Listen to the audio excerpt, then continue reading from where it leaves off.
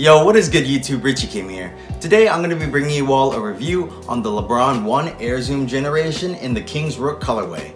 Before we get started, if you all can hit that subscribe button down below, I'd appreciate it a lot. But anyways, let's get right into it. As always guys, starting off with the box, just like the first LeBron retro that came out, it features the exact same Nike box. It's an orange box, except it is not the flip top Nike box. It is a pull-out box, and on the front you have your size tag, which says Air Zoom Generation QS, and then on the top you have your big ass Nike logo, which is kind of like in a gloss color, and then on the sides it's the same Nike logo, just not as big.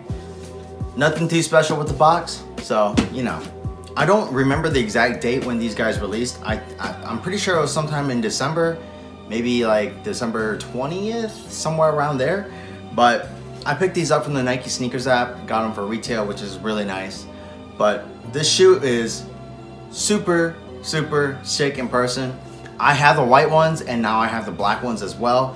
And personally, I kind of like the way the black ones look better, especially on foot and in hand. I just think overall it's like a cleaner look aesthetically. So starting off with the toe box, it features pretty much the exact same stuff as the white pair. So around the toe box you have this toe guard, which is leather, but it's kind of like a harder leather. But what's nice about it is it does have this slight texture to it. Moving towards the toe box, you have your standard black leather, but it's softer than what's featured on the like toe guard. And you have your black Nike logo as well. Moving towards the middle part of the shoe, you're starting to get different material usage. So around some parts, like right here, it's leather, and the other parts is what feels like a mesh to me. But it's not like your standard mesh, it's definitely backed by something. What I'm trying to say is it doesn't feel incredibly cheap. Also on the side of the shoe, you have your Nike logo in white. It's actually a glossy white, and around the swoosh is a red border, which really makes the swoosh pop out, especially because it is on a black background. Moving towards the tongue, you have your standard tongue, and the shoe is a half booty, so the tongue is connected about halfway down through the shoe. But on the tongue, you have your leather material, and you actually have your LeBron logo right here, and in red up at the top, it actually says LeBron as well. Now moving towards the back, you have your leather panels and mesh panels. And what I really like about the Air Zoom generation is this part right here, which is a chrome. But what is supposed to happen is it's supposed to flake off and go into like the original red color, which is a really cool touch. Moving towards the bottom of the shoe, you do have your standard outsole. I'm not sure what kind of outsole it is. It could be Phylon, it may not be.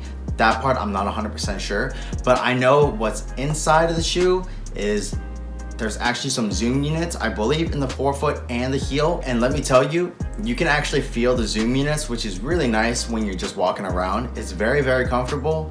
And the shoe overall itself is actually very lightweight, which it doesn't seem like it would be a very lightweight shoe, but it's not heavy at all. And then moving towards the bottom, you have your standard Air Zoom generation outsole with your carbon fiber shank in the middle for torsional rigidity and support. Overall, I think the Air Zoom generation is just a very clean silhouette. Overall, I think the Air Zoom generation is a very clean silhouette, and you can wear it pretty much with anything, especially this color. It's just a very clean shoe, and I really enjoy it. That's pretty much it for the details, guys. So let's see what they look like on feet.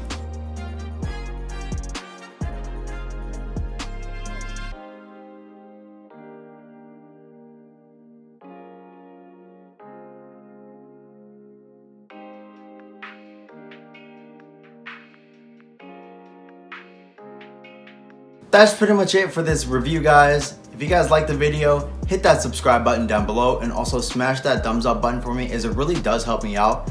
While you guys are at it, check out this video on my left and on my right, and that's pretty much it. Until next time, peace.